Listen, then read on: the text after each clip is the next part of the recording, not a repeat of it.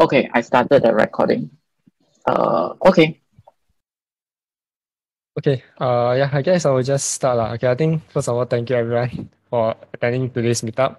And yeah, I think this is the first time we are doing this like mini series behind the jam. So to be honest, I'm not very sure what is the best format or content to share.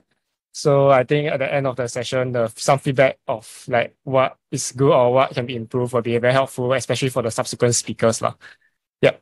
So yeah, so I think this is the overview for today's sharing, right? I'll share a bit about like myself, like NodeFlair, some of the technical challenges we face, and then some of the technical choices that we make.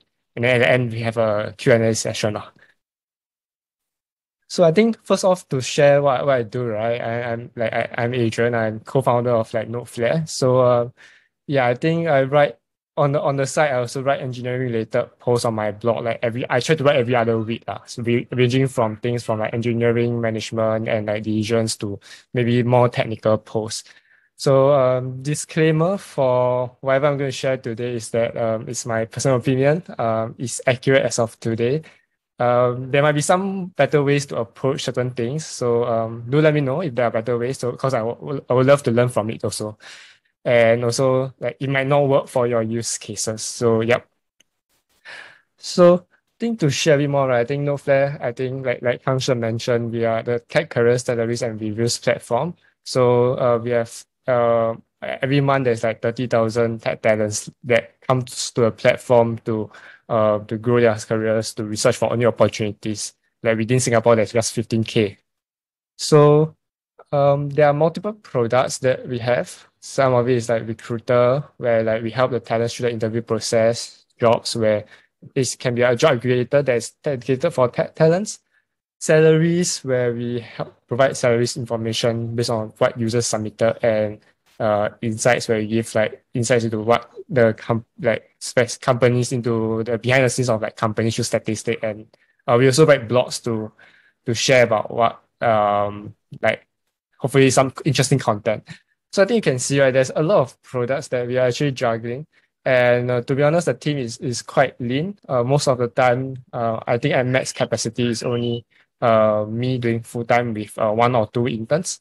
So I think throughout the blog, I will sort of share like, okay, what are some like things that we do to help us move fast with the limited constraint. So the tech stack is very simple. For backend, we use Ruby on Rails. Front end, we use a combination of ERB and React. I will share more about this later. DB side, Postgres, Elasticsearch, and cloud. Mostly everything use AWS. Yep. So I think I will share first of all, one of the first technical challenge that we face lah. So I think when we build NodeFlair salaries, we want to provide salary information to users, right? So they can make like informed decisions. So hopefully we're able to provide sort of a history of like what this company is posting about, how much they are paying for these jobs, and what actual employees are reporting about their salaries. So if you look at it, actually there's a lot of source of information that is coming into this that product.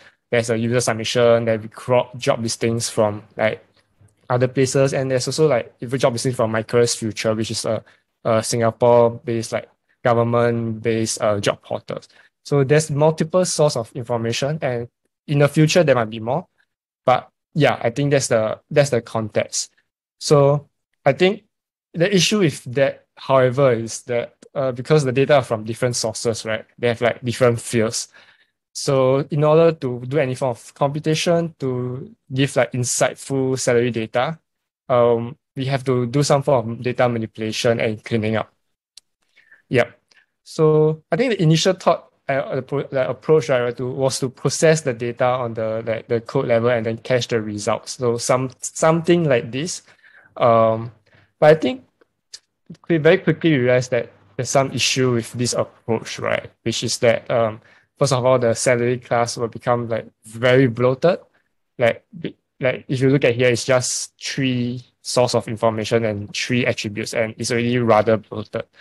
I think the second thing is that because everything is processed on the server level, right? There's a performance bottleneck that we realize, especially with as a number of the data grow with time. And I think last of all is that it's no easy way to really do any form of like query on this data set. Like it's not that easy to filter as compared to like let's say the active record that those type of you are used to. So very luckily I came across this Ruby gem that's called Synit. So what it does is that it allows us to create and manage database views in reals. So on the left is like what it looks before. On the right is that how we use it is that we write a SQL query, and then we run a migration, and we're able to access the class as it is. So if you take a look, right, the snippet of code is actually very straightforward. It's very short. So that's just one thing, right? I think the other benefit is that because this computation is done on the database side, there's like we see an improvement in performance lah. Yep. Yeah, I think the second thing is that I feel it's one of the biggest benefits that it adds like an active record model. It is especially a huge lifesaver when you are doing computation because we are able to do like associations very easily, like that all the has many belongs to, or we're able to use methods like where and scope to like filter out things. And I think for us, because we are using Elasticsearch, right? Like by putting into an active record model, we are able to sort of integrate with like search kit, which is a Elasticsearch gem that we are using. So things just comes together very smoothly. And I think the last of all is that like we are able to sort of cache these results very easily with materialized views that comes with it. So I think this is especially useful when like to reduce like any performance bottleneck or like to reduce the number of like calls to the database that you need. Let's say especially in the case where let's say your data set don't really have a huge change in the like data, you don't really need to like requery the whole view every single time. Like you're able to use this approach. So that's about it for this Synit gem. So I think it is very easy to use also. So I would recommend you all to have a look at it. So next, right, I will tell about the less technical aspect of salaries, like talk about some of the technical decisions that we make. So I think like out there, there's a lot of blog posts that talk about like okay, what is the by right engineering decisions? Like what is the like correct way of doing things, right? But I think as a startup, right, like we are 2 to 3 years old, we are often faced with a lot of like resource constraints and like requirements. Like, for example, we have to make decisions and like build a product with very limited visibility on how the product will eventually evolve over time. And so I think today, what I will share here will be more of like what is the by left decisions that we deliberately take as a startup, which I don't really see a lot of like people writing about. So I think for us, right, we don't have a huge funding. We didn't raise a huge funding, and like as for every startup, we need to move fast.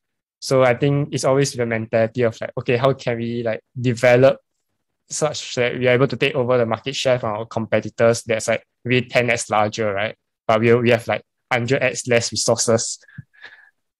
So I think all of our decisions are very cost conscious.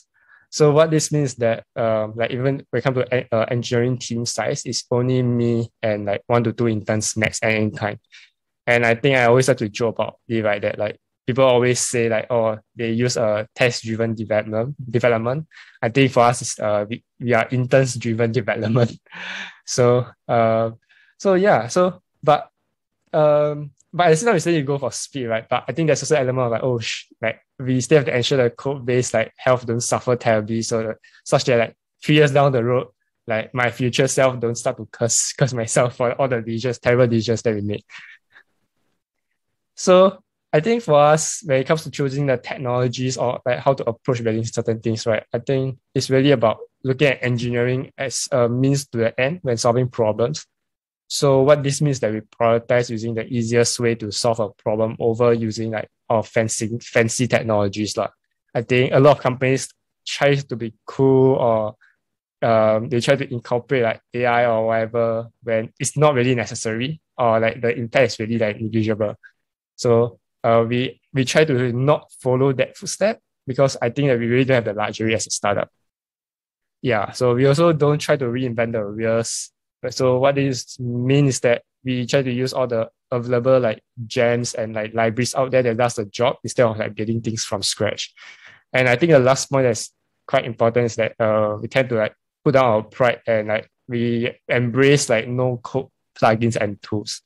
So what this means is, right, I think previously I shared about like we use a mixture of like embedded Ruby and React for the front end. And I think the rationale is that I think personally I always find that it's easier and faster to build when it comes to static components. And I think it comes with a lot of like out of the box like solutions, like the form helpers that comes with action view. And I think the last of all is able to access the models directly, right? So I think for those who are familiar with like using like React on Rails, there's sort of a need to transform the data into a certain format before we can pass it into the React components. It's not that difficult, to be honest, but I think all this additional effort and complexity adds up over time now. And I think this time can be better spent somewhere else. So like these are some examples of the things that we build. I think on the left hand side is sort of like is one of the screenshot of a job listing. Like as you can see, most of it is static. There's not much interactions. So the entire thing is mostly built on like embedded Ruby. And I think on the right side, right, is it's a typical thing that you see is like when, for example, you see a pop-up that shows when you try to exit a page that asks you to do some action. So for that, we use a no-code plugin called ElfSite that allows us to implement all this like within 10 minutes. So I think the good things about it is that like we can customize like all these like things like, oh, how often to show this pop up, when to show it. And I think maybe even the best part of it is that let's say we need to update the copywriting or design, right? It's really easy. Like even my product designer can go to the like platform and just update it without bothering the engineering team. So this really frees up bandwidth on the engineering team's portion. Yeah, so I think the last part I want to touch on is that I think when it comes to our approach to choosing when to write tests, I think it's like I think for not sure if everyone knows, I think for Facebook when they first started, their motto is move fast and break things, right? But I think as the company scale larger and there's more users and engineers, things start to break a lot more often, and like more time is spent on fixing bugs rather than like development. So subsequently, they change it to move fast with stable infrastructure. So I think the same like lessons can be found here, right? Is that like it's clear that like the investing in like writing tests and all these like practices has its benefits both in the short term and long term. But I think if you flip on the other side, I think from a startup perspective, it's like, oh, if you write too little tests, we will suffer in the long run because like, we are going to move slow. But if you write too many tests right now, we are also going to move slow also because like this time can be spent on something else. Or rather like I can even I would say if I argue that like because we are moving like there's a lot of things that we have to test out. Like the products might not be in a very mature stage. There might be a lot of changes. So a lot of time that's spent on writing these tests might eventually be like thrown out of the door. So I think the question really is that, oh, how much test should we write as a startup, and how to decide when you should write the test, right? So I think for me, for us, I sort of use this unspoken rule to measure, which is the F my life complexity. So what it really means is that like I think when like we think about okay, should I write tests? I think the question we ask is that okay, how badly can this piece of code really screw up my day if it screw up? And when you screw up, how tough is it to recover from like the worst case scenario? So for example, right, like let's say we have a patch operation that can potentially wipe out our database. Then for these cases, we will write tests. Yeah, it's worth the effort. But I think sometimes like let's say we have instance method that's just a read-only method, then we might or might not write tests for such cases. Yeah. And I find that like this rule kind of, to me, it makes sense even across industry, because I think with the same mentality, you will probably write a lot of tests. Let's say if you are in the fintech industry, or you are in some other industry, right? Like there's really less room for errors. Yeah, so I think the second thing is that we also write tests where there are too many cases to test manually. So for us, we have this piece of code that determines the seniority of a job listing that is being scraped, right? Based on like several attributes like job title, years of experience. So I think there's probably 50 cases to test. And I think when you look at it, it's like, hey, it doesn't really make sense to like have to test all these 50 cases manually whenever you make any changes. So in such cases, test-driven development approach makes sense, and it actually speed up development. Yep. So I think that's about it for my sharing. Yeah, I think you can open up for questions if there's any. Yeah, okay. Thanks, like Adrian, for like being so honest with his experience. Anybody has any questions? Or like, yeah, now is the Q&A session. If you like made business decision, all these curious or technical decision stuff, feel free to ask. Okay. Or if you are very, or if you don't like want to like say it out, you can type it in the chat, and I can read it out for you. So yeah, so like Pat asked something. So NodeFlair is actually RubySG. Yeah, I think that's it kind of true. I think I think a lot of people always ask like, oh, NodeFlair, like, so you use Node.js. I think I think the origin of that is really, I think if you go back to the origin of like when we start the company, right? Like I think when we talk about, it's like more of like, okay, how can we connect like developers with like other developers on like all like opportunities. So Node is like the different points in the network, and Flare is like helping them shine. So, but I think people always say, hey, your logo looks like a blockchain startup, or are you using Node.js? Yeah, but the main bulk of it is Ruby on Rails on the back end. Yeah, actually, initially I also thought like it's Node.js related when uh when you join the RubySG group, and then it's like, oh, actually not. Okay. Then Mingting has a question. Adrian, can you share about some of the technical scaling challenges you have seen so far and how they were addressed? Yeah, so I think some of the technical scaling, to be honest, I think like I think most of the technical scaling issues is solved very frankly by like putting more resources in AWS, like scaling up the compute resources lah. I think for us, we haven't reached a stage where like the code itself is the bottleneck. So yeah, I think it's, from a business perspective, it's worth putting that, like paying like 10% or 20% more instead of like trying to spend time looking into the whole like infrastructure. Yeah, I think yeah, just scaling right on AWS. Press some button on the UI to scale it up. Okay, and then Ernest has a Thanks, Adrian. Thanks. And Ernest has a question. NodeFlair crawls job sites and parse them to easy to find. I guess like sort of like, correct me if I'm wrong, Ernest. It's like you're asking that does NodeFlair do this thing, right? Just yes. consolidating all the jobs into one portal. Yeah, I think that's what we do.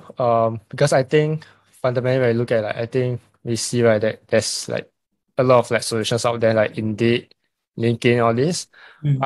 A lot of times their features, all these are built more for a generic job portal that works really well across all kind of jobs. But I think when it comes to the engineering jobs, let's say you want to search for a specific tech stack, I think a lot of that is not that accurate. So we thought that, hey, I think there's a really a room for us to build sort of a layer over it that like help people find their like filter for jobs more easily. So a follow up to that, right? So is it do you fetch it? It's not that I want the secret source or whatever, but I'm just trying to understand. So does a change in any of their websites affect you? Like in case they change the UI or anything, or are you fetching by maybe hooking it through an API that they have available, or is just crawling their website and then passing them as you deem fit? Which means that should any changes happen to any of their website, will it affect NodeFlair? Yes, it will, but I think it depends on the source of data. So, for example, from my careers future, right, we are sort of working with them. So we sort of have an API, and the results are the results return is very clean. So we just have to clean up further for our use case. Oh, okay. So is there a way in future, maybe, I mean, because let's face it, like the NodeFlair idea is better because I'd rather prefer that there's one place I can get most of the jobs I want than actually go to Indeed, Glassdoor, and all that, right? So with the hope that NodeFlair becomes big, do you have an idea of maybe talking to them and let them maybe creating an API for you so that you can fetch from the various API endpoints and you didn't have to care whether they change their UI or not? That way, do you have plans of doing that? Yeah, so I think in the long, I think that will be to be honest, I think on a business level, there will be probably not quite possible because it's kind of like a competitive product, right?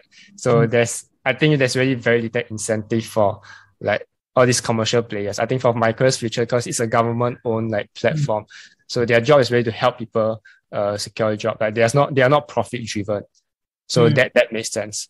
So I think the plan moving forward is that eventually once we reach a certain scale, right, we will start to have like companies post job directly. So you will sort of shift more from a aggregation model more to a job posting model.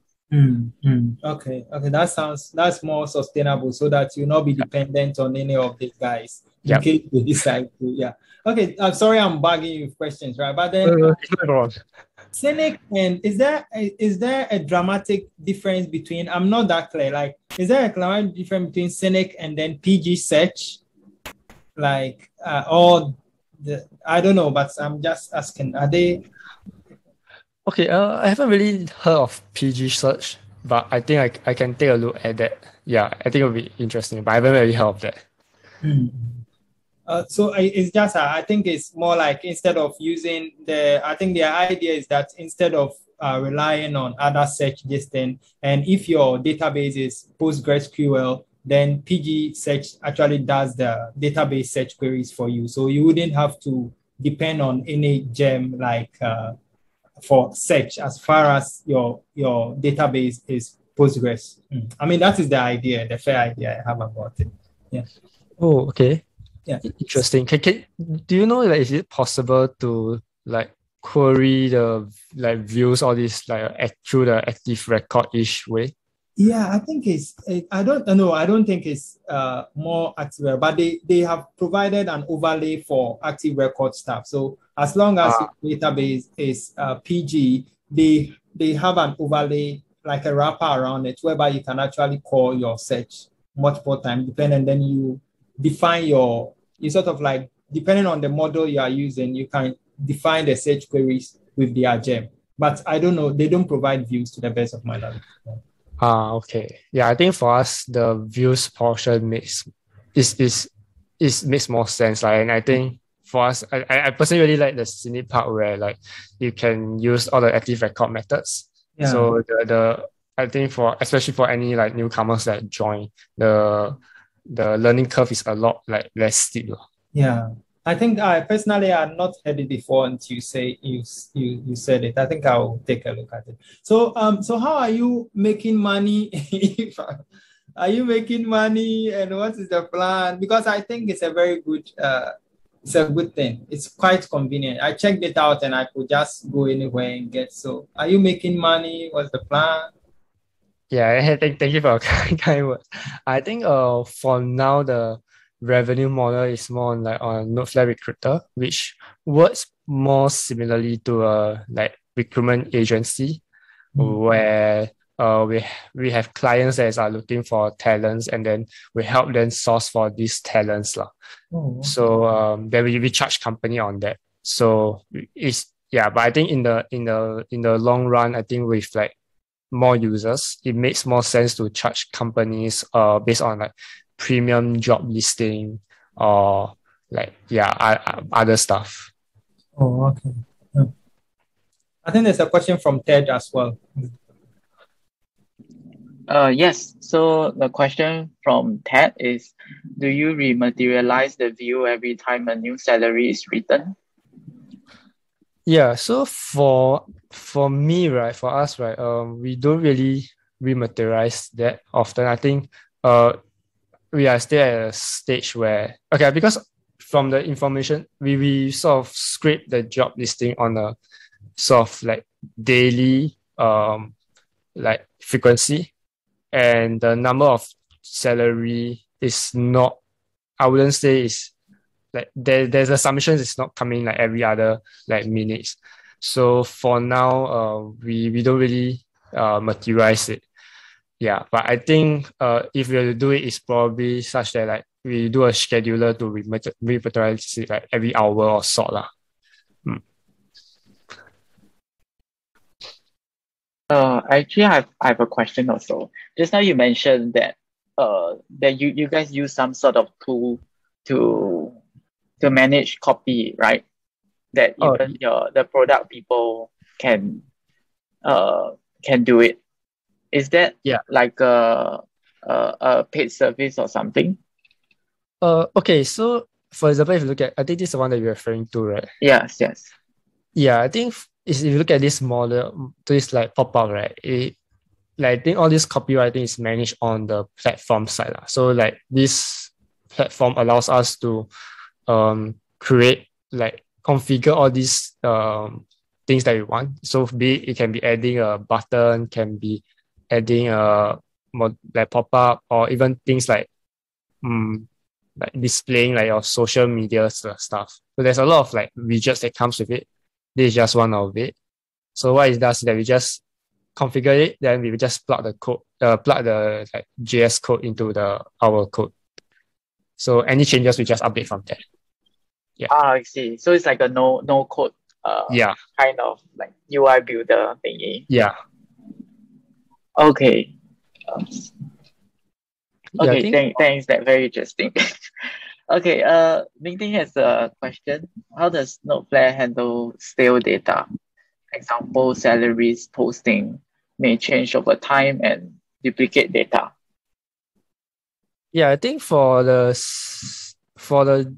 think for us, for the salaries product, right? If we take a look here, right, there's actually from multiple sources lah. So I think for us, job posting is a secondary source of information. Like we always sort of trust what actual employees are saying, because like companies can say they are going to pay how much, but end of the day, what are people actually receiving? I think that's the more accurate source of data. So we will prioritize that, I guess, the usefulness of the data from like actual submission. So I think over time, like to be honest, like right now we haven't really thought about that yet, because how to handle like the stale data from salary, because I think this product is sort of, if I'm not wrong, it's only launched for 2 to 3 months. There's other things that we are fixing. Yeah, but I think in the long run, where there enough sufficient data, probably makes sense to do sort of like give a scoring based on how recent the data is, etc. Yeah, to be honest, I'm not very sure what is the best way also. Okay, cool. Thanks.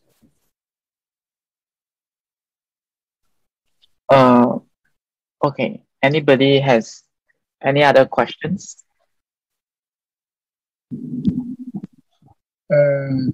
Okay, then if not, I think like this is good. Yeah, so there's like a lot of interesting questions like asked. So like thank you, Adrian, for being so like forthcoming with like some questions are like business stuff, right? And then some are like technical stuff. So yeah, so thank you for being so forthcoming. Yeah. And okay, I will stop the recording first.